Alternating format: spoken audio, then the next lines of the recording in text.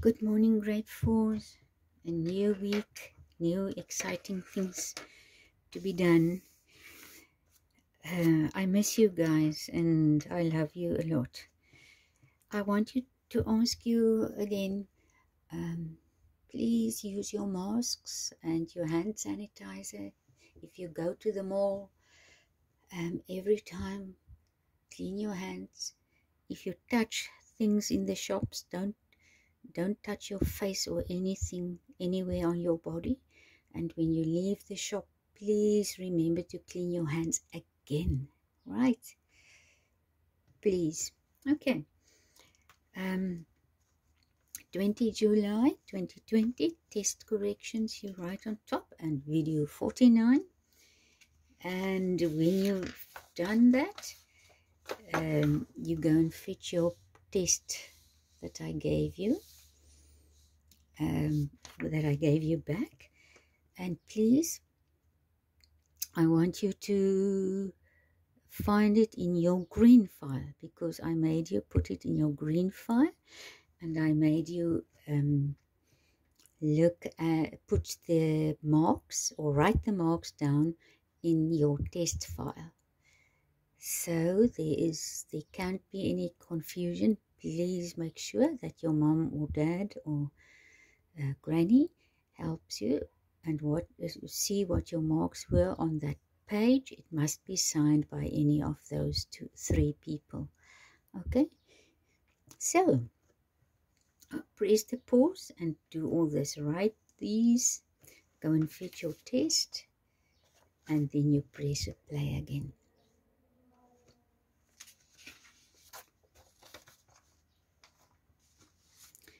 Okay, so now you have this in front of you. We are going to do now the corrections as I said, and I'm going to do only a few sums. I'm not going to do everything. That will take too long, but I'm only going to explain the sums that most of the kids got wrong, either in a small little way that they forgot something, or either the whole sum. So please, if you had the sum correct, maybe you don't have to do it over again in your book as we're going to do it. But if you had only a small portion wrong, then you must also do it all over again, because that will make you lose points when we write any exam or test in further on. You must try and practice as much as you can and avoid all those small mistakes. So if your sum was halfway correct, you still do it over again. If there's only a small part that you forgot to do in any of the sums and it isn't completely correct, you do it all over again. The only sum you don't have to do all over again is the sum that you had completely correct. Okay, so we'll start with the first one, the money sum. And also fold in your page in half quickly. I've done it already, but just to show you and remind you, the first sum is 125 rand 95 plus 12 rand 99. Can you see underneath each other? That is a very important part of maths. So let's see. It's actually just a plus sum, as I've said, but now you will see why I'm doing this again. 5 plus 9 is 14. So it is 14. 10 plus 9 is 19. What? 19. Now, before you go on to that 6 plus 2, there's a very important thing. your comma. Lots of you didn't do that. 6 plus 2 is 8. 2 plus 1 is 3. And 1 and nothing is 1. So it is 138 Rand 94. Now, if you forgot to write the rand and the comma, your sum is actually wrong, because when I ask what is 125 Rand 95, okay, let's look at this one. 125 Rand 95 plus 12 Rand 99, and you don't have the commas, the rand and the comma, your answer is actually 13,894.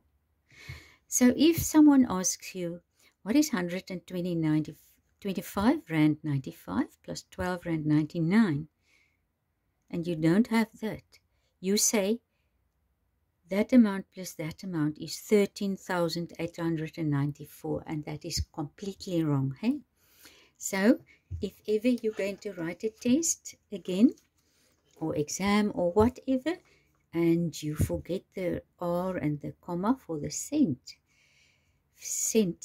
there are always 2 digits behind the comma, then your answer will be wrong. This time in this test, I was kind to you and I marked it correct, but next time I won't do it again, because if the rand and the comma isn't there or aren't there, then your answer is wrong, really wrong. No, because it can't be, those 2 amounts can't be 13,894. See, okay, the next one is 356. Oopsie, there it is. 356 times 13. 356 times 13. There's a doctor in Somerset West where we sometimes go to and visit when we have some ailment, and he's very, very funny. He's always making jokes. So if you feel sick and you go to him for treatment, he's so funny. You sometimes you laugh yourself into wholeness again, or into healing again. And many times when he says, okay, I must give you 6, when he uses the word, the letter, or the number 6, he always says 6. So a very funny and kind and wonderful man that doctor is. Right, so the next one, 3 times 6 is 18. 18. 3 times 5 is 15. 3 times 5 is 15. Plus the 1 is 16. 16. 3 times 3 is 9. Plus the 1 is 10. There isn't 100 to add to the 10 there, the 10 hundreds, of the 10 tens. So we put it over there. Now, the terrible thing that most of you forgot, not all, some of you had it correct. If you have that number 356, and that, what is that? 10. That is a 10, 10 and a 3 times 10. Then you would know 356 times 1, the 1 there, is 356, and add the 0, then it's 3,460. So this is actually a 10 that you multiply by. So some of you forgot the 0 because you multiply with the 10s now. 10 times 6 is 6. 6. Yeah, 60. 1 times 5 is 5, and 1 times 3 is 3. It's 1 times 6, 1 times 5, 1 times 3. And then you add those up.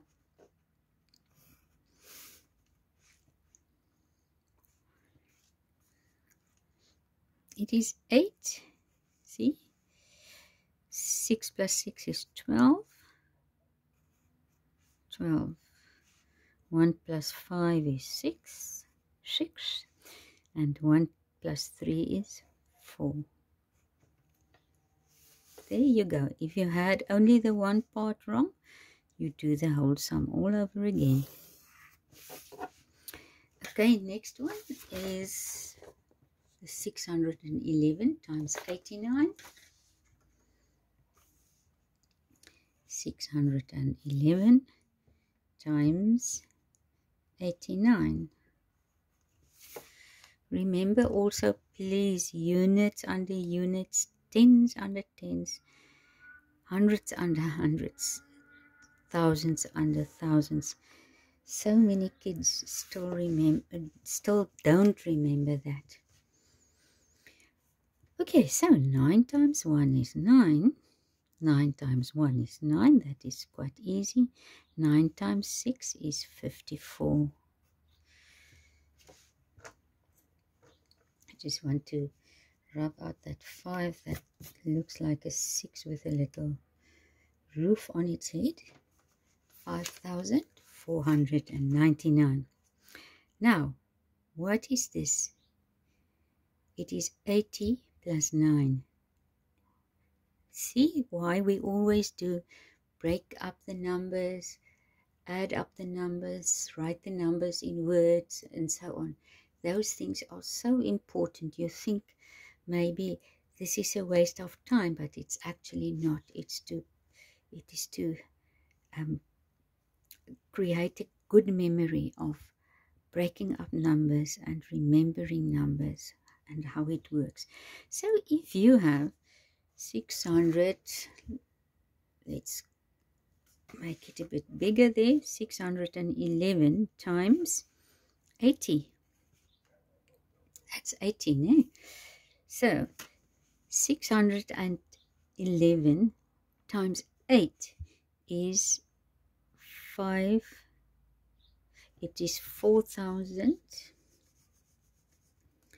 You will see now when we work it out. You don't have to do it this way. It's just to tell you what we are doing. 4,888. That is 611 times 8. And then still the 0, you must remember. So that's what we are doing here. We had times the 9. 9 times 1, 9 times 1, 9 times 6. Now the 80, you add the 0 there because we multiply with tens. 8 times 1 is 8. 8 times 1, oh, this is a terrible 8. 8 times 1 is 8. 8 times 1 is 8. And 8 times 6 is 48. And then you add it all up. 9 and a 0 is nothing. 9. 9 times 8 is 7. 9 plus 1. 9 plus 0 is 9.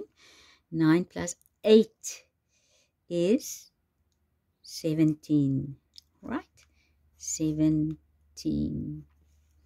Now 5 plus 8 is 13. 6 plus 8, did I say times again? 5 plus 8 is 13. 5 plus 8 is 13. 3 and a 1. 6 plus 8 is 14. 14. And 4 plus 1 is 5. Let's see that before. Maybe I said times for these. 9 plus 0 is 9. 9 plus 8 is 17. 5 plus 8 is 13. And 6 plus 8 is 14. And 5 plus 5 is, 5. That's only 5, so that's a 5. 9 plus 0 is 9. 9 plus 8 is 17. 5 plus 8 is 13. 6 plus 8 is 14. And that 5 is over there. Okay, now I'm going to do the half sum now. Over there. Okay, so the number you have to halve is this: 2,487, and underline it normally because I don't want you to get confused with the numbers under there. So that is 2,000 divided by 2.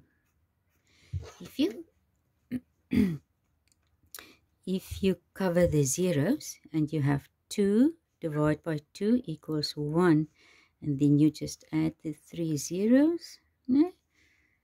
Or if you know what half divided by 2 means, divide by 2 is the same as half. What is half of 2,000? It is 1,000. 400, and see my digits under if each other is correct. 400 divided by 2 is 200. 80 divided by 2 is 40. Normally I make you write down all those and then you write the answers. It doesn't really matter. It was at the beginning, it was just by helping you to sort the numbers out, but you can do it like this, in that order, or you can write it down like that and afterwards the answers. Doesn't matter. 7 divided by 2 is 3.5. If you learned your half page, as I asked you and warned you, and you remember the half is not a whole number anymore yet, not a whole number yet, so it cannot stand under the units because it's not a unit yet. So the half stays on its own. Then there's nothing at the 3, nothing at the 4, nothing at the 200 and the 1,000. So half of 2,487 is 1,243.5. Then we're going to rule off. The next sum we're going to do is this. Okay, let me see this part. 6 hundreds plus 7 tens plus 12 tens plus 0 units. But I'm going to write it like this, not to write so such a long thing. 6. Okay, move it over there. 6 hundreds like that. 6 hundreds plus 18.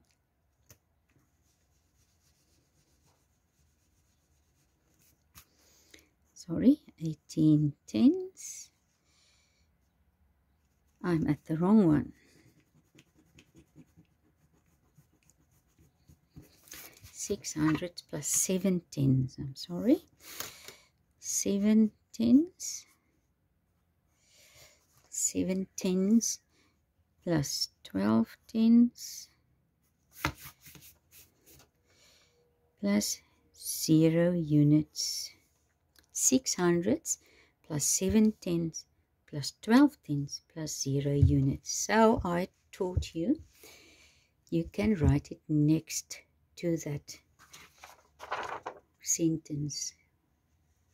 I said, if it makes you a bit confused, you can work it out there. Ne? So that's what I'm going to do right now. I'm going to make it a bit smaller so that everything fits into the screen. So So you've got 6 hundredths, 7 tenths. So what is 7 tenths? It is the same as 7 times 10, right? So 7 times 10 is 70. What is 12 tenths? 12 times 10 is 120.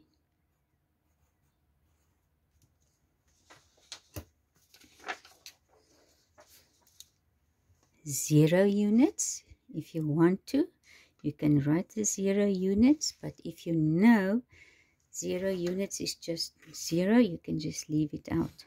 So let's see what we have here. Nothing over there, so it stays 0. 7 plus 2 is 9. 6 plus 1 is 7. So this answer is 790.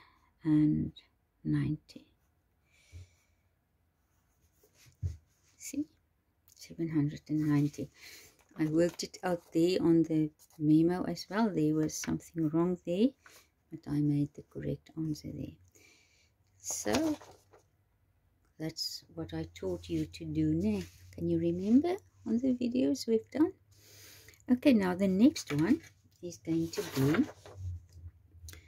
this one. 3 hundredths, 18 tenths, 1 10 and 14 units.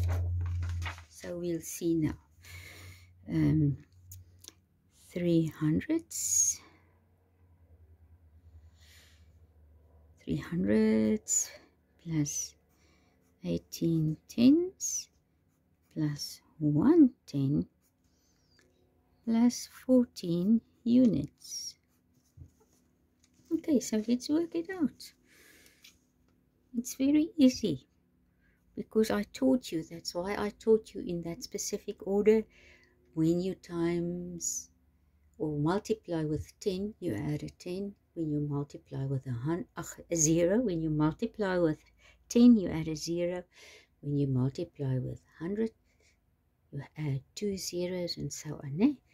That's why I've done this before we got to these. So we've done all the examples of many things before you got to this test. Okay, so now 3 hundredths, 18 tenths. What is 18 tenths? It is 18 times 10. What is 18 times 10? Is 180. 80. 1 10 is 110. 14 units. What is 14 units? Is the same as 10 plus 4. So it is 14. Just 14 units. Right. Okay, so you add all those up. It's 4. 8 plus 1 is 9, plus another 1 is 10. And 4 plus 1 is 5. So this answer is 504. There you go. Right now, we are going to discuss quickly the fractions. Okay, on page 3. See there? Page 3.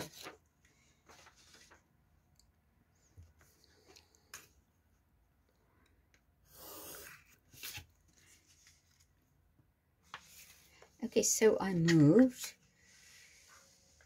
to the next page because I think this part underneath here will be too small, so we're going to go there. Now we have the fractions. Only this I'm going to do, which they ask which one is the largest or the biggest, a half or 1 10. If you look at half, there's a half, and you look at 1 10. This is a very rough sketch I made for the fractions tens. Look at 1 10 and a half. Which one is the biggest or the largest? Yes, the half is the largest. Okay, and then we had these fractions. So I taught you before that half of something. What is half of sixes? Sixes. What is half? If this one is a half, so this one you can either work it out. This times 3 is this, so the top one must also be times 3. But it's very easy to remember what half of something is. What is half of 6? 3. Equals how many quarters? What is half of a quarter? 2. Yes. Equals how many 50s? What is half of a 50? It is 25. Right. And then only the last one, 1/10, is equal to 100. How many hundreds? I mean, what did you do to get with the 10 to get hundreds? You timed it by 10. Can you see? 10 times 10 is 100. What you do at the bottom, you do at the top. Or what you do at the top, you do at the bottom. So these are 10 times 10. 10 times 10. So it must be 1 times 10. So it is 10 hundredths. And there you go. There are more corrections to be done, but I chose only these few. Not to make such a very long video, but here it is. I hope you will find out the others. We will discuss it in between when we have class and when we're together. So thank you for listening. I hope it's clear to you. Please do the corrections. I'm going to check it on Wednesday when we get together. Okay. Bye.